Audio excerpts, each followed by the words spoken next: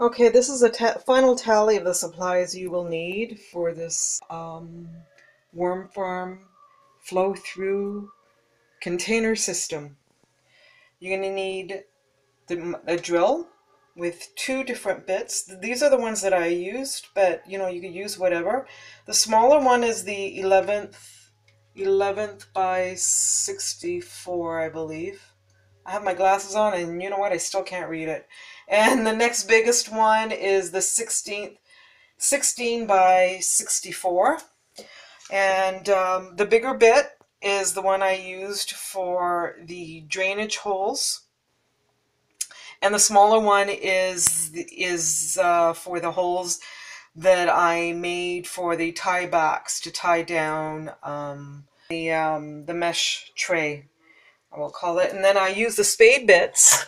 I've got a 5/8 here. Oops. I've got the 5/8, and this is a 3/8.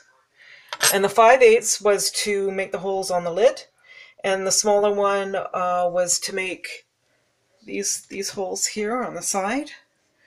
And then I've got the chisel was just to chisel out the excess plastic after making the holes.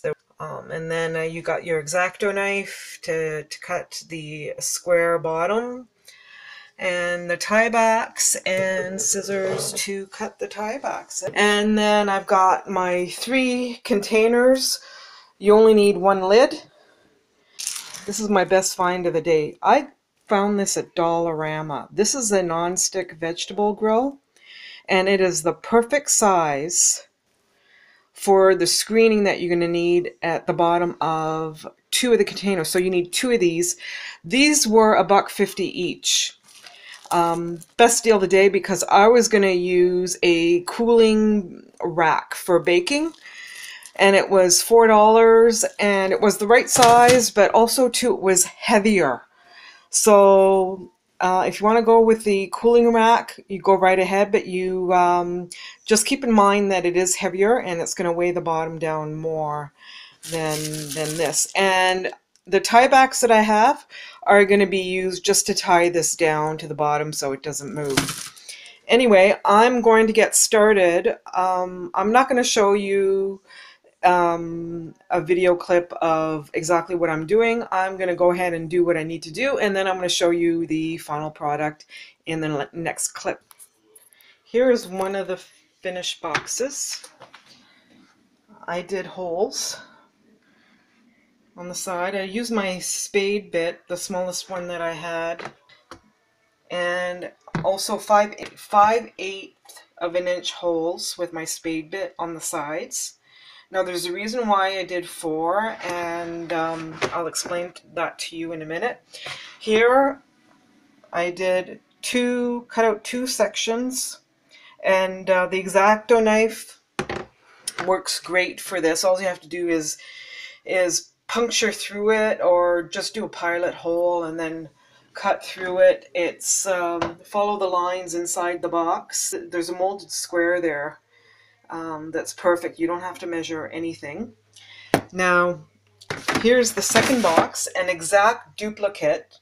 Now, this is why I did the 4 holes on the side, because you need air. And the only time that you're going to be using both of these boxes together on top of one another is that when the worms are on the bottom, and they eat all their food, right? You're going to want to collect those castings without the worms, hence the flow through technique.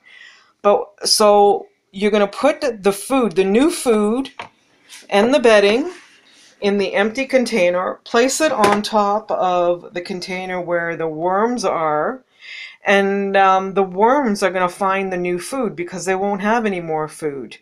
And once the worms gravitate to the top box with their new food and settle in, then you could remove this bottom container full of the castings and put it in your garden.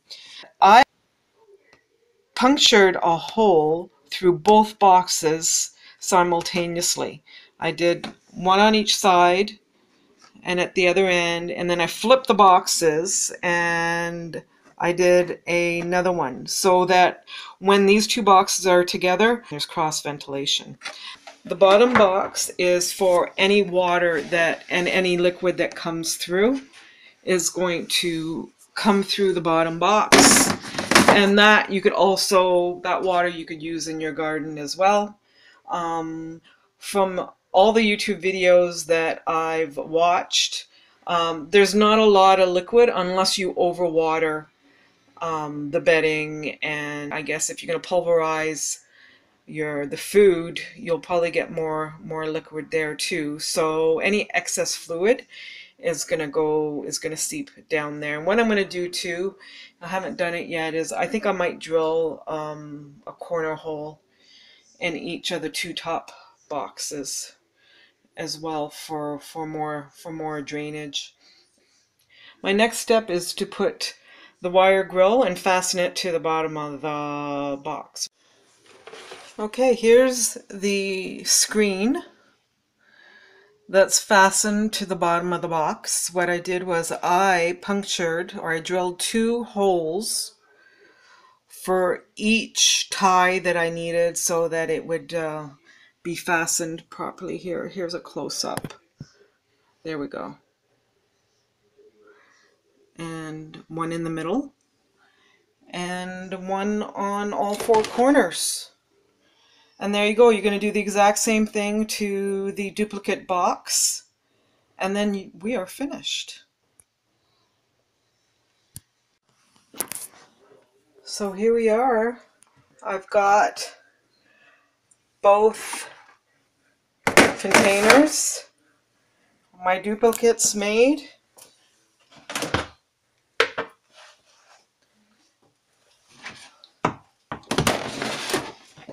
Here's container number 3.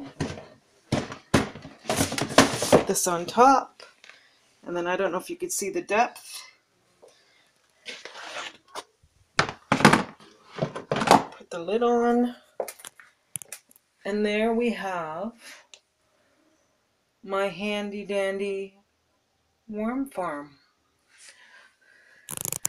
Let me rotate it.